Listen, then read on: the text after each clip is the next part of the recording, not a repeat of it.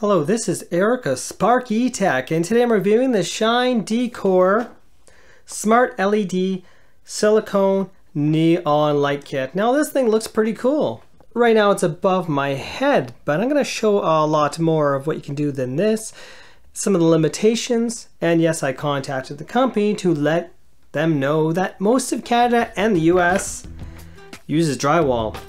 So the mounting mechanism with little screws for Canada and the US is not going to work. Now this would normally go on the wall with one of these clips, and normally I just screw this into the wood. So what option do we have if we don't have wood paneling? One option would be to have double-sided sticky foam tape, and of course then we'd stick our strip into it, and there we go. Using these clips right here, we can prevent putting holes in the drywall if that's a concern for you. And we also get some of these little caps here, and that's to make it water sealed, watertight. Another thing we get this kit is this foam pad which sticks to the back of the controller. Stick it back here. We'd normally stick this to the wall, and that's where it would hold the controller.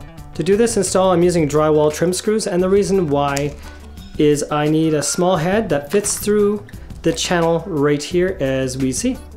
To line up our clips for the install, we simply found the wall studs with a stud finder and put our clips there, and gave some slack between. And here are the results. With enough clips, you can do an interesting design along the mountaintop just like this. But in this particular case, we're just gonna wave over the mountain and check how that looks. This is now installed. Let's check out how this turned out.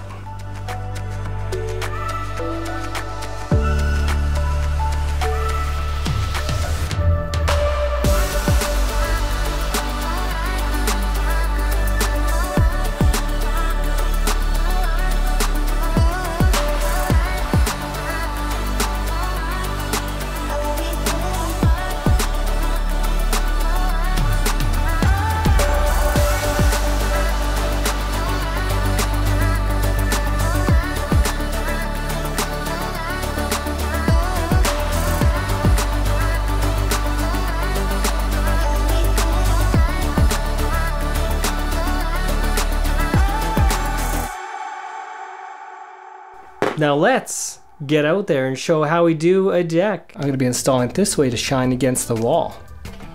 Also an interesting way to install these.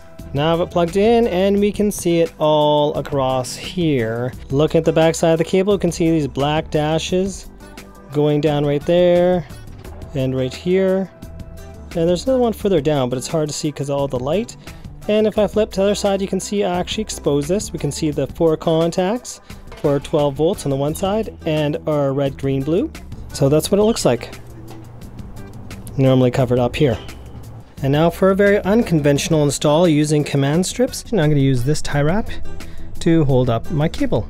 So let's get this done. It's all running across. In my particular case, I have all those little tie wraps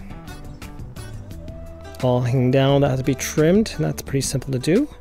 I'm going to add another one up here to hide that away, and I just end it right down here.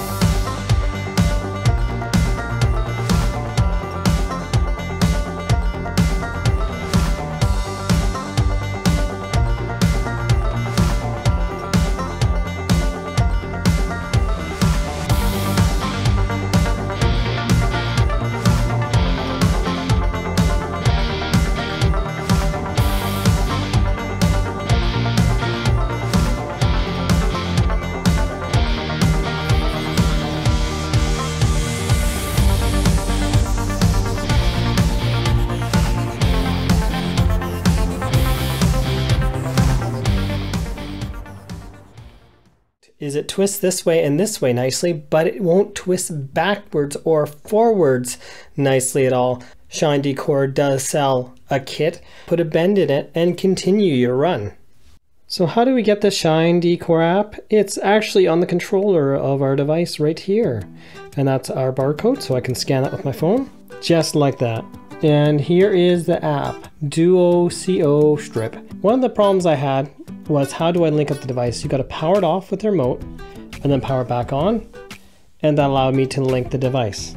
Now I should hopefully be able to control this. Now when it comes to this app, we can go through whatever colors you want. With the color wheel, we can choose the color on the screen, and we also have all these different styles. So once I actually stop moving, we can see it. We also have music mode, so if I play some music, but if I turn down the music mode to the point of being off, it's not going to be heard by the strips anymore at all. See? And now if I turn that back up, and if I want to go to mic mode, let's see, oh, there we go. So any voice or sound it hears, our little microphone right there at the bottom. What is shake? We shake the phone to change the colors.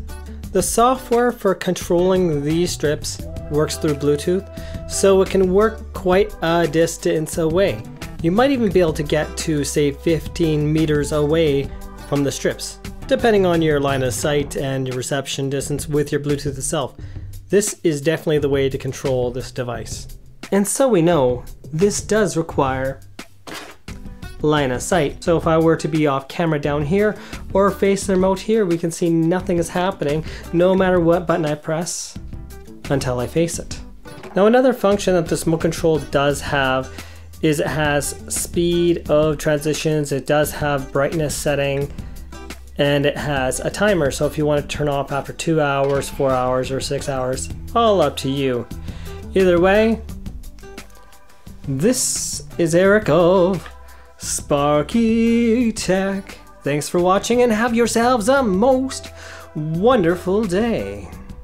The police have found me. They have found my tech review site.